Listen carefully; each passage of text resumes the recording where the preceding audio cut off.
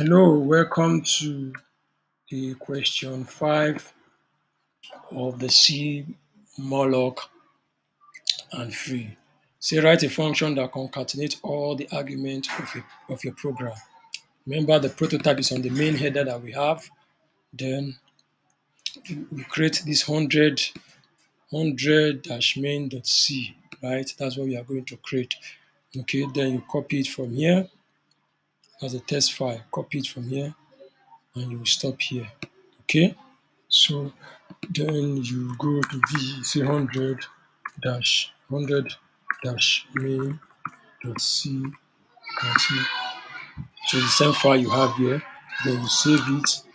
Then the next thing you do is to get the name of the file, which is 100. Copy it. Ensure that you copy it correctly. Get the name correctly. If not, your code will not run. Okay. Then you say V.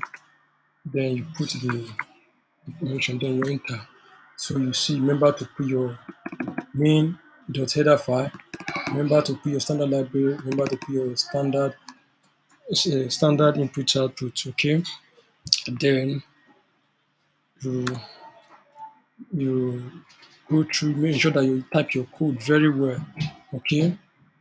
Make sure that you type the code very well, and you exit, save it rather. Then the next thing you do, you compile. Okay. The next thing you do is to go and compile it. You copy the compilation syntax. Okay. Then paste it, compile it. You can see it's running. Then the next thing is to copy it from here to this side, to I am great, to how great I am. Okay. Then you copy it. Then you run it with that. Okay. Then you see your code. As you can see it. Okay. You can see that it's counting it. It's reading it. I will show you how great I am.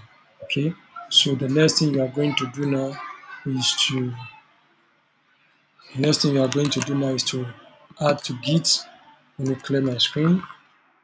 You add the Git, add only the file name. Don't add another thing. Don't add all. You pack your work will be your repository will be rough. Okay. Then you add. After that, after you add, you commit, and that's it. You go and check your code if it's going to run. If it doesn't run, you check for your syntax error. Okay. If there's any typo anywhere, then you get it done. Right.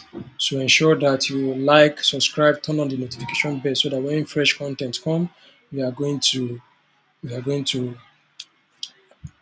notify you.